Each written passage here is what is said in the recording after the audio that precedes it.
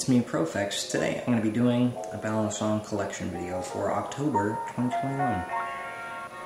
So yeah, I have all my Balisongs laid out here by price. I wanted to say beforehand, if you are not seeing some of the balis that you saw in my previous kind of going through my Balisongs video, that's because I didn't have them at the moment to be able to lay them out here today. But yeah, like I said, I have them laid out by price, and I'll probably have some footage of me kind of flipping them. I'll go over whether I like them, whether I think they're worth it, whether I think they're a good flipper, all that jazz. So yeah, let's start. And I apologize if there's any background noise. I'll try and mute that as best I can. Yeah, first we have my BaliYo. This thing is definitely fun. I wouldn't call it the best flipper in the world, of course. I believe that this was $12. I'll put a little graphic on the screen to show you what price it is. This is made by Spyderco. And it's definitely an interesting bali. It's actually a pen. And focus, it's a pen at the end. You can actually write with it and stuff, which is pretty cool. A lot of people bring this into school if they want to flip something in school. I don't really flip in school, but it's just nice to have one of those balis where it's like, it's one of those kind of main staples in the collection where it's like, yeah, you should always just have a BaliYo or a squid or something you can flip around that's light and won't get you in trouble. So yeah. And next up we have my Amazon beater Balisong. I'm trying not to flip it too much because it's very loud. The tolerances are not good at all. The tank pin, as you can see, actually fell out, so it's doing that.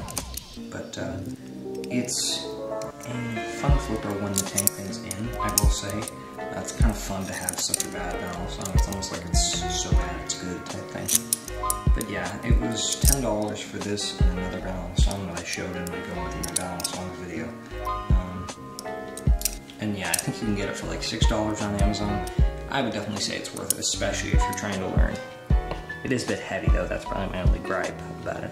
Next up here we have the $15 Balisong from Etsy. It was in Balisong Things video that he made. I think it got like 8 million views or something crazy. But yeah, definitely it's worth the price. It's a fun flipper. It is lighter than the Squiddy, I think. But it's definitely worth the $15 if you're just looking for something fun. And I mean, yeah, quality is good even though it's 3D printed. It's loud, that's kind of the only thing. I'd say it's definitely louder than the Squiddy, even though the Squiddy is very loud. But yeah. Next up we have my other beater from Balisong. It's got curved handles. It's gold, not actually gold, but it's looks gold. Blade shape, pretty cool looking.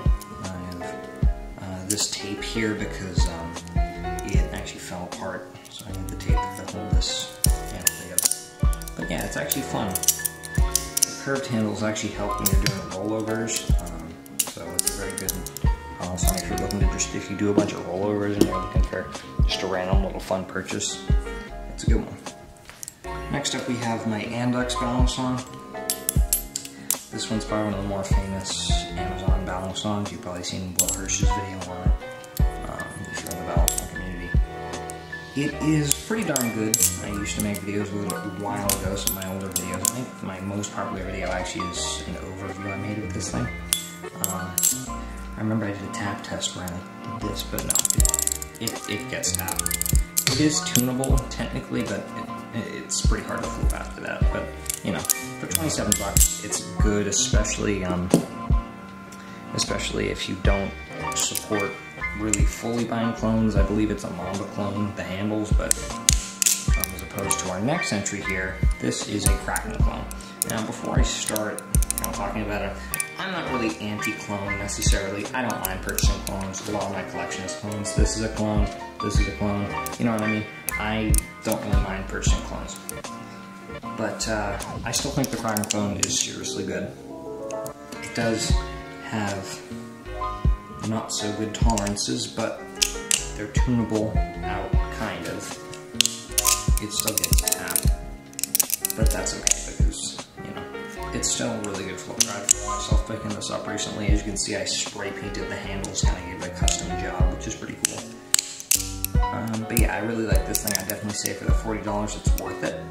I would say that the Balisong phone is worth it too, but I would say that if you're looking for a starter Balisong that's around under $50, this is definitely a great purchase. I've heard people say that the Falcon by the One is also good. I would agree that that seems like a fun one. I haven't bought it yet, but it seems pretty cool. So I would either go for this or the Falcon if you don't like supporting clones, because the Falcon is an original design. Next up we have my Squiddy Bee. I really do like this as a flipper. You can see I put a little bite handle or bite side of the blade tape on it.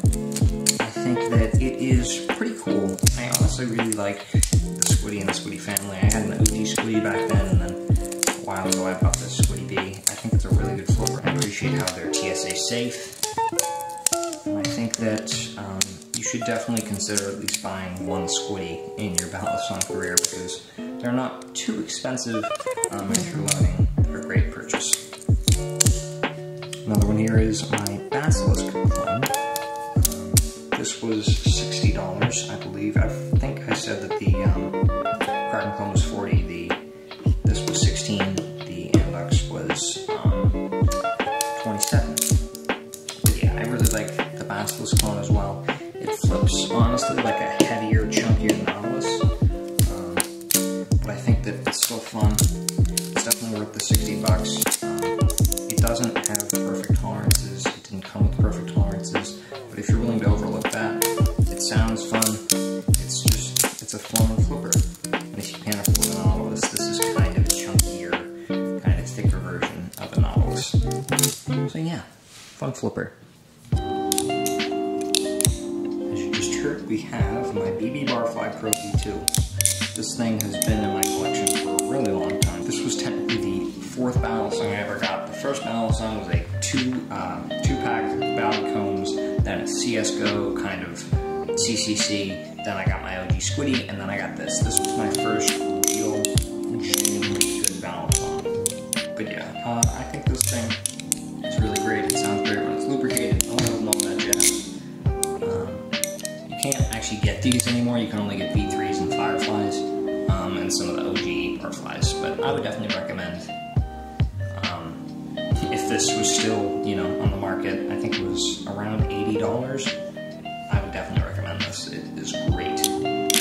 But yeah, like I said, can't really buy it anymore. Next, we have my custom anode Chad clone. This thing was $102, and plus shipping was $102. So this was basically $100. It's very cool. Obviously, its channel, it's in the name. It runs on Zen pins, which is different from the actual Chad and actual Alpha Beast. I accidentally stripped one of the screws, so I'm having trouble tuning it, but that's really my fault. After a while, it comes usually with perfect tolerances, but after a while, it is a bit tough to get it to perfect tolerances, especially if you're not smart like me and you strip the screw.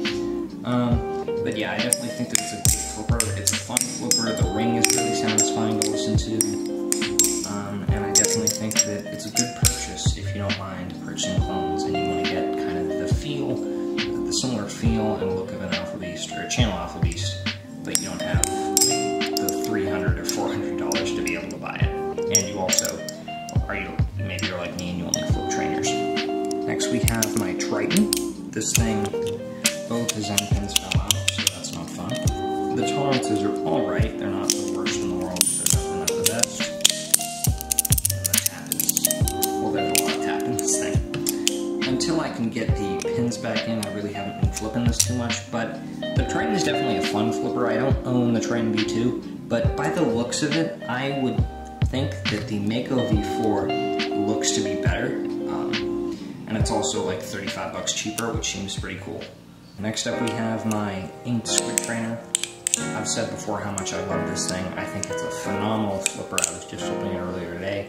It's honestly really good.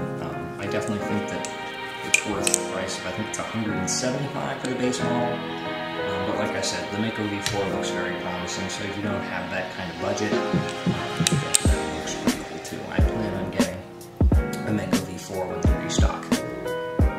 Yeah, but I think that this thing is really great. As you